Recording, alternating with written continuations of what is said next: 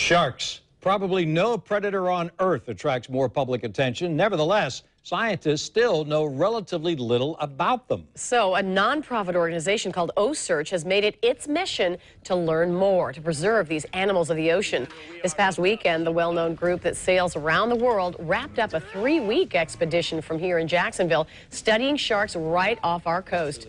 Channel 4's Vic Miccolucci was invited aboard to get an up-close view of a surprising find in our local waters. Oh, he's on it, Brett, he's on it. He just ate it. Okay. Yeah. Going under the boat. It looks straight from the movies, a group of fishermen face to face with the ocean's greatest predator.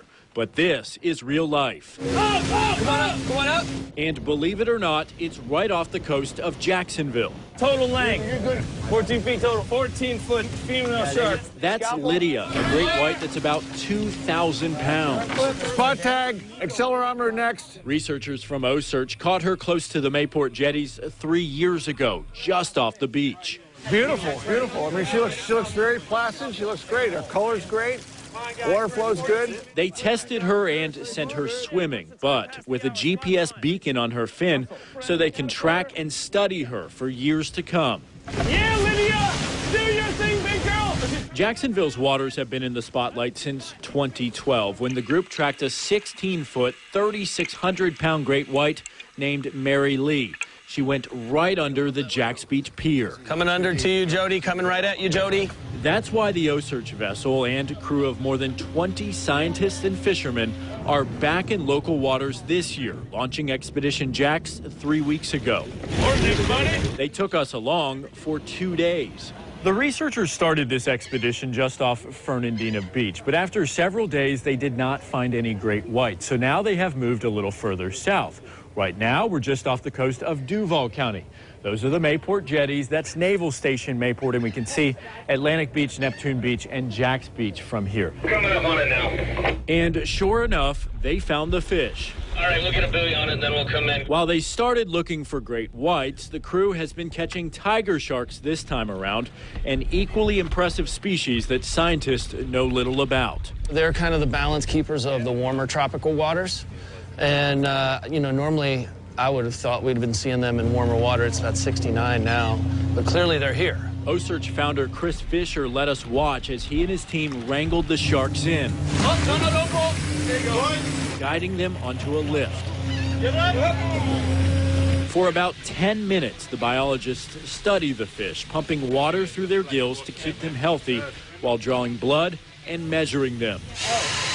This one's about 11 feet long. The next day, they tagged a hardy 8-footer. So it was exciting. We just tagged and released another tiger shark here right in front of the Mayport poles, and we were really thrilled to be able to name it Duval for all the people here in Duval County to follow. After they let the sharks go, scientists get to work testing the samples on board the ship. There are many biological as well as ecological questions that we can answer from blood samples from these sharks. And this is Dr. Heather Marshall's 7th expedition with OCEARCH. Then it'll just help to better conserve the species as well as better inform public safety. It's Clark Morgan's first trip.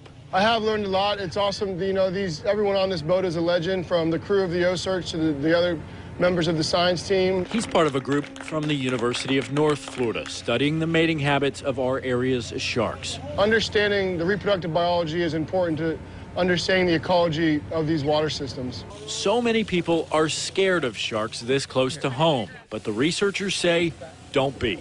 Some people are worried about it. 400 people died last year from defective toasters. 8 by sharks. So if some people have some concerns about sharks, they should be absolutely terrified to make toast. They're actually one of the most important parts of the marine ecosystem. So the fact that OCEARCH is finding more and more near the shore is a very good thing. It's a great sign. That means your ocean here is moving toward abundance. A healthy ocean is full of sharks. We should all be afraid of an ocean with no sharks in it. That means there'll be no fish for our kids to eat. How about that? While OCEARCH didn't tag any great whites off Jacksonville this year, the researchers say they aren't worried. The species is very elusive and smart, making them difficult to catch. The OCEARCH plane spotted several from the air, and a fisherman reported seeing a 16-footer just last week. Yeah, plus they're able to learn a lot from the 3 male tiger sharks that they're now tracking. If you want to track the sharks in real time or learn more about the expeditions, go to news4jax.com.